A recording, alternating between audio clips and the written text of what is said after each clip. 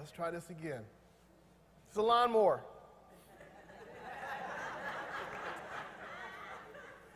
At my house, it has multiple functions. It cuts grass, and it's also my vehicle for my reach. You know, there's so many people that walk by my house that stop, and I have a conversation with them. There are people that drive by my house who stop. They want to have a conversation with me. Why is that? And so I decided to make the best of it. So instead of having that 1 hour, 15-minute cut and trim, it gets to be an hour, 45, 2 hours. Because I'm stopping and I got to reach.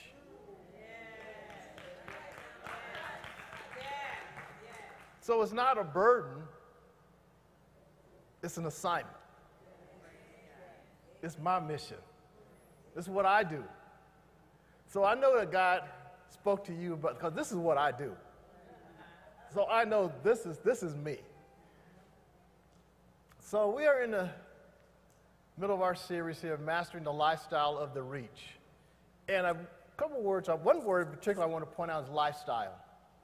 A lifestyle is something that we do automatically, something that's a part of us. That's part of our DNA. It is who we are. And reach should be what we do. It's like blinking. It's like breathing.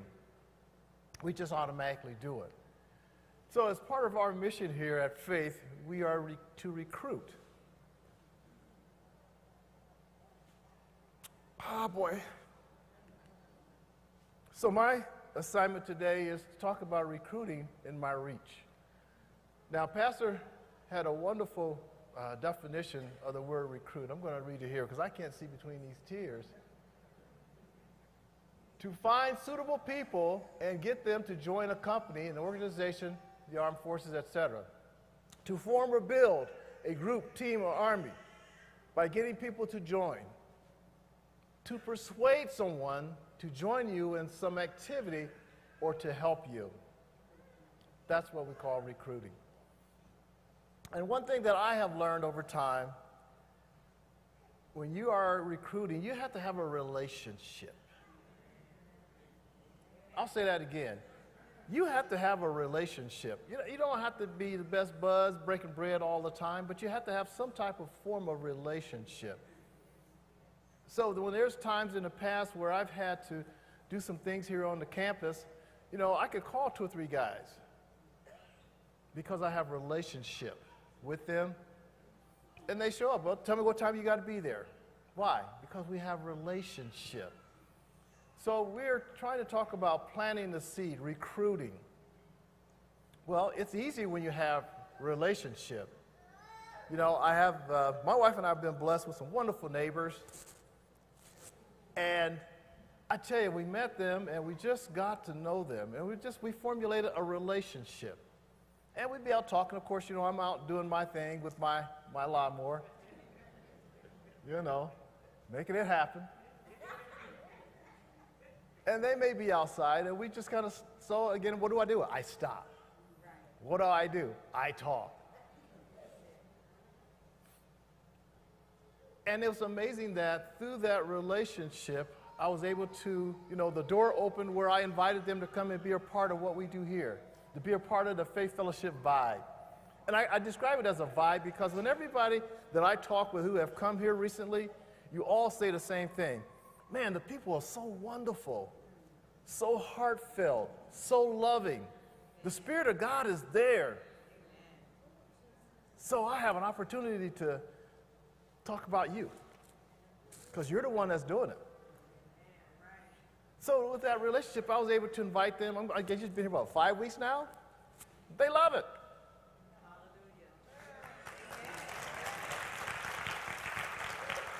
I just threw the invite out there, you just solidified it by loving on them. So I ask the question to you. What's your demeanor? Are you approachable? Are you one of them mean mugging?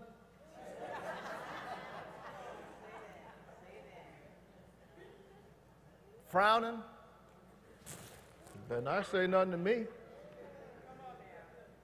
Well, I don't have friends at this church.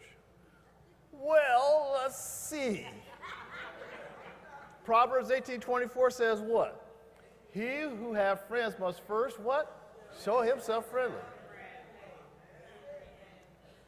It works. I'm the poster child for this scripture. It works. I mean, I was held hostage at TJ Maxx for 2 hours. No. I'm sorry. Don't tell her I said that, okay? I was with my wife at TJ Maxx having a good time. And by hour 2, she only had the cart half full. So I found this husband chair. It's a long couch that's cushioned. So I went and sat down in it. And I mean, I was really great, and another lady came, she sat on the other end of it. And I wasn't me mugging. I smiled. And we had a conversation. And we started praising God. We started sharing our favorite gospel songs. To the point that when the lady walked over to my wife and said, "Your husband's doing pretty good over there." Why? Because we have a demeanor. We have to have it's not hard to smile. I saw Walt this morning, and I went over, and boy, we had the biggest smiles on our face. It was like, wow. It was just so great. The biblical model for recruiting or sharing the gospel is not through program presentations, but it's through personal interaction. There's no way around it. Now, had I been sitting on that husband's seat with my phone in my hand, I'm sorry, I'm not supposed to mess with, is that the forbidden? With that phone in my hand, I never would have had an opportunity to talk to the lady who sat down. I never would have had an opportunity to encourage her as she was dealing with some medical issues. I never would have had an opportunity to say, "You know what, man, I'm going to pray for you." Prayer does work. But it's that personal interaction that we have to be mindful of and then during that time, we've been talking about the nudge, the Holy Spirit. It may be that opportunity, the door is open for you to plant a seed. Now, with that, though, we all should know what our role is, however. 1 Corinthians 3:6-7, sorry. I planted, Apollos watered, but God gave the increase. So then, neither he who plants is anything, nor he who waters, but God who gives the increase. So the door is open, I plant the seed. The door is open, Chris throws a little water on that seed. And that person is blessed. And whatever God is doing in them, on his timeline, not ours. His timeline. Because you know what? We're caught up in it. We're like that microwave religion. That's what I call it. We want it right now. I prayed for you. You should be. What's wrong, brother? It's God's timing. You know, you remember I was telling you about those cookies I baked. You know, I got to leave them there for 11 minutes. I got to allow everything to happen. So if we pray for someone, I can't throw the cookies in there and then pull them back out. I ain't got cookies, all I got is a hot dough.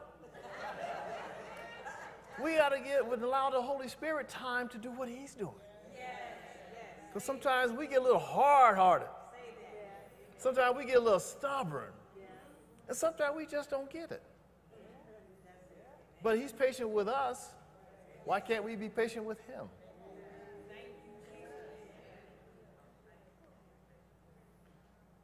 I was looking at the parable of the sower in Matthew 13. And this is so interesting.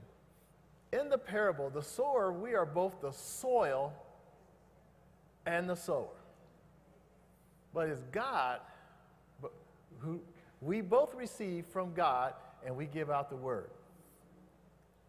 I was walking home one day. You know, I walk in my subdivision all the time. You know, I had a few miles behind me, and so I'm heading home, and this gentleman across the way there, I walk by his house all the time.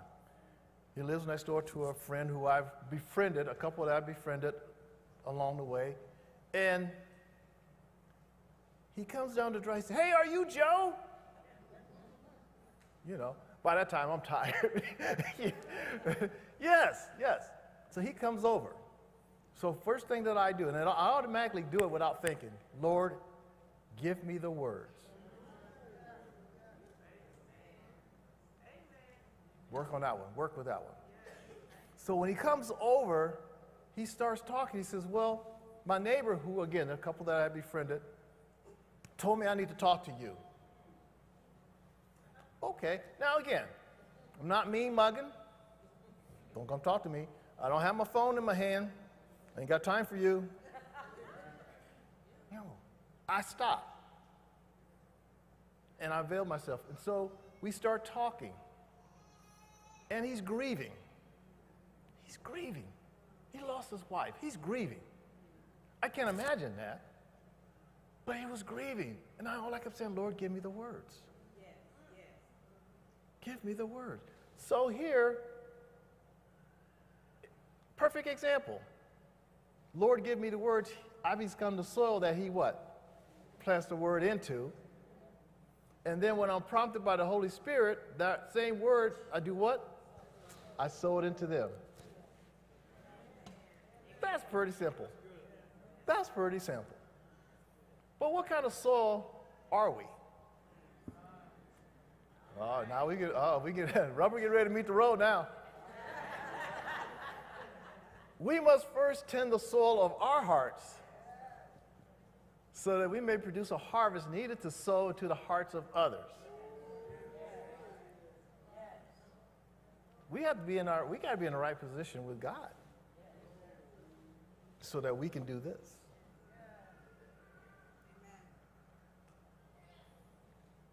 Have you ever done a soil check? Again, we say our heart is the soil. Have you done a soil check? Luke 8. I was studying that again the other day. And it talks about the hardened heart. That's where the word is stolen. You know, can't get in there. It's hard. So when the word comes, you know, here comes the enemy. He just snatches it up, takes right off with it. You don't get any benefit from it. A rocky heart. Well, have you ever planted a seed? You know, what does it have to do first? It has to grow roots, don't it? If it's just hitting a rock, you know, I've had to drill into the ground and I'm hitting rock.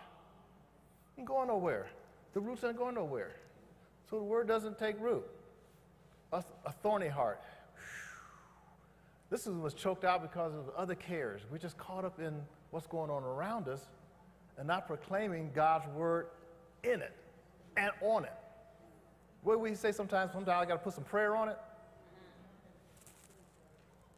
Good heart, receive the word of God gladly, responds to it, and produce fruit. Again, sometimes we have to do a heart check.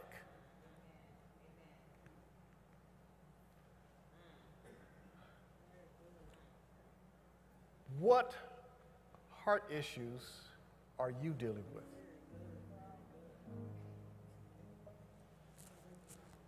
Are you easily offended? Rejection? Prideful? Wrong motives? Fault finding? Critical?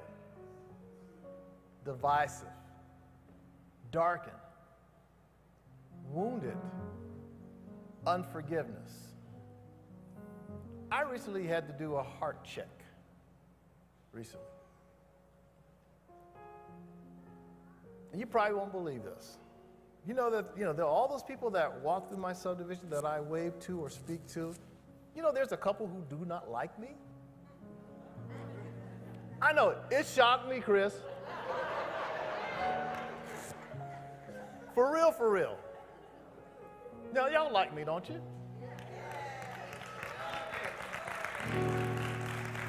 And for the life of me, I would wave to them. They drive by, right by, you know. And one day, I went a step further, kind of try to interact even more so. And the response that he gave me, it was harsh. And the tone behind it. And the only thing I could do was, well, now.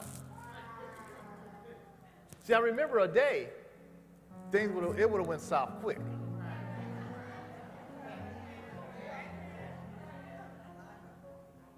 But I just kind of had to sit there like, wow. And I remember Pastor Sharice's voice. I could hear it talking. What did she say? When people do that, act like that, what? Something's broken in them. It didn't work. Then I heard the word of God say, love their neighbor. Oh, come on, man. Then I heard the word of God say, pray for your enemy. Ooh. I'm dealing with this now because I'm not there yet. And I remember one day, the gentleman, he was riding his bicycle by my house, and he's going to take that curve. I'm like, oh, you better slow down, homie. You ain't going to make it. And I thought, what would I do if he fell and hurt himself?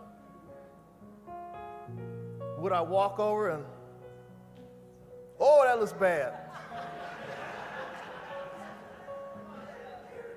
and walk away? Or would I let the God in me tend to his wounds? All right, well, no, you don't know the answer to that one because it was touch and go. I'm being real. It was touch and go. I've been on this journey 45 years. It was touch and go. I had to go talk to my wife because I know she's going to give me sound biblical advice.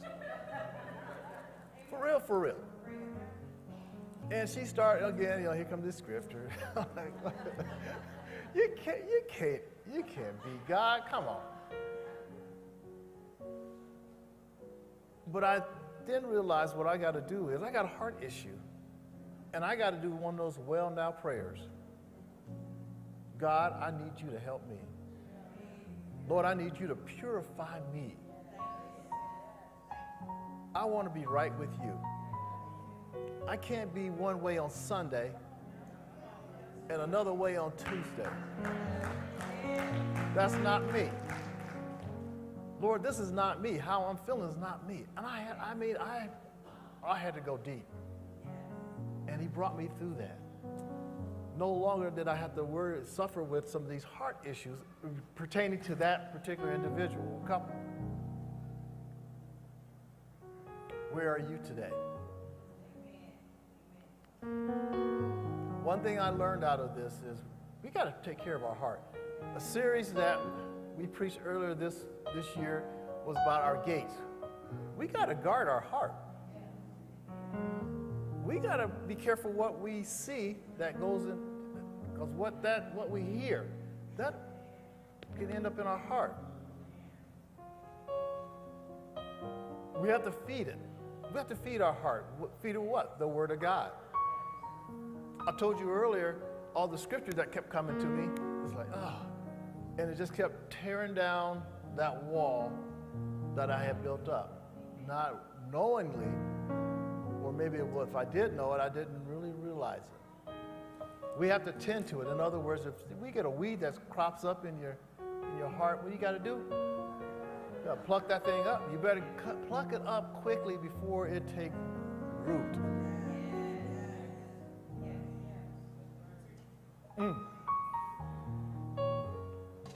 So here it is here. So I'm going to leave this with you. What's growing in the soil of your heart? Because that thing that's growing could hinder your reach for the kingdom. Let us pray. Father God, we thank you. We thank you for the word, Lord, but more importantly, Lord, we just come and we ask that you forgive us. Lord, we repent for those issues that we allowed to take root in our heart. And we pray, Lord, that you would purify us with your fire, that we would be pleasing in your sight. And Lord, we're going to thank you for what you're going to do. In Jesus' mighty name we pray. And all say, amen. Amen.